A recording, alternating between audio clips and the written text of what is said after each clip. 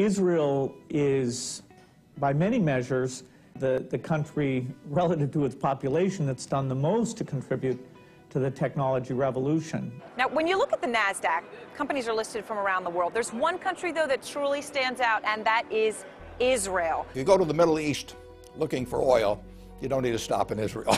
But if you go looking for brains, for energy, for integrity, you know, it's the only stop you need to make in the Middle East. For over 60 years, Israel has been at war, the target of terrorist attacks, and boycotted by many of her neighbors.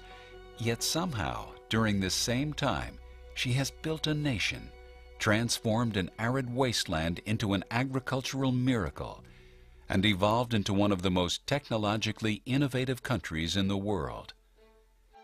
How did a nation of 7 million manage this transformation? Mayor Brand runs Google's Israel operation. The foundation of Israel itself could be seen as an entrepreneurial project. The pioneers who came to build Israel from scratch, they are real entrepreneurs. They took a huge risk. They came to a place that doesn't have much natural resources, that there are a lot of threats from the outside, but they still had a great vision in building a successful country, which means that from the foundation of this country, people were already experienced in risk-taking. As president of one of Israel's premier science research institutions, Daniel Zajman thinks part of the explanation is deeply embedded in Jewish culture. We are allowed to ask questions. We are allowed to discuss it. This is very unique, in fact, to the Jewish religion.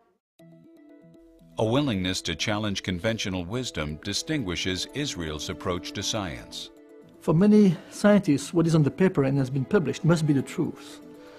For an Israeli scientist, what has been published is something what might still question and maybe push further. Israel has this intense penchant for constantly questioning and debating and challenging, which is essential for any innovation-based economy. Dan Senor is co-author of Startup Nation, Israel's Economic Miracle. Some of the factors that have been key to Israel's economic success: the role of the military. Almost every single Israeli goes through a leadership experience at a very young age. They're taught at age 18, 19, 20 years old what it means to lead, what it means to improvise, what it means to be entrepreneurial, albeit out in the battlefield. Civilian R&D spending. Israel spends the highest percentage of its economy compared to any country in the world on R&D. Israel has cutting-edge policies on immigration and assimilation. There are over 70 nationalities represented in Israel. The rapid integration of these immigrants through an aggressive Hebrew language immersion program has ensured they participate in Israel's innovation. If you look at the Soviet wave of immigration, 750,000, tens of thousands of those had these remarkable degrees in mathematics and science. It was just this huge influx of technological talent.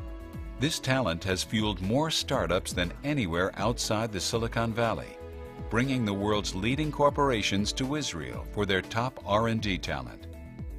And this economic engine has in turn strengthened the young nation. If you describe Zionism as having a prosperous, strong Jewish state in Israel, obviously the high-tech sector goes hand in hand with that.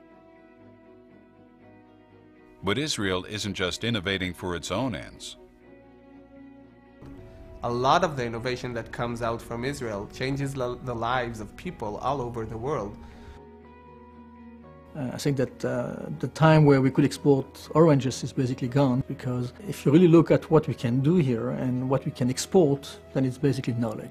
Whether it's in irrigation and saving water, smart use of energy, space investigation, nanotechnology, green technology. The world has a lot to learn from Israel, especially at a time when there is so much yearning for an innovation-based economic strategy. For me, Zionism is not only about the prosperity of Jewish people in Israel, but also Jewish people bringing more prosperity to the world.